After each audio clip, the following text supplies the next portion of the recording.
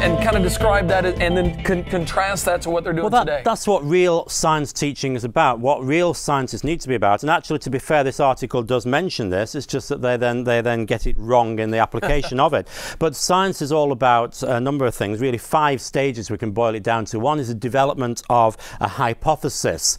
And then following the development of a hypothesis, once you've developed a hypothesis about something, you need to be able to design a test for that hypothesis, a fair test, so you'll be able to say whether it's true or it's not true. Then you need to learn about experimental technique, so you can actually carry out that test and do it carefully and properly so that you know your results are reliable. Then you need to be able to collate those results to be able to make sure that you understand what they all are. And finally, you're going to draw some conclusions from those results. You need to be able to draw sensible conclusions that are not making some sort of leap in the dark and adding stuff that wasn't meant to be there in the first place. And what you'll notice in all those things that we've said, all those particular comments, we are not talking about the so-called giving over of loads of facts. Now, what this article is talking about is saying that they want lots and lots of evolutionary facts to be taught. And when I'm using the word facts, try and imagine quote marks around it, because of course we don't accept that they're facts. But they're talking about the giving out of loads and loads and loads of information. That does not make someone a scientist.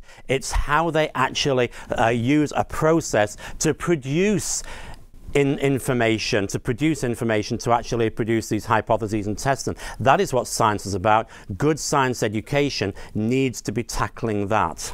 You know, for somebody who's a creationist and doesn't understand science, I'd say you knew that pretty well.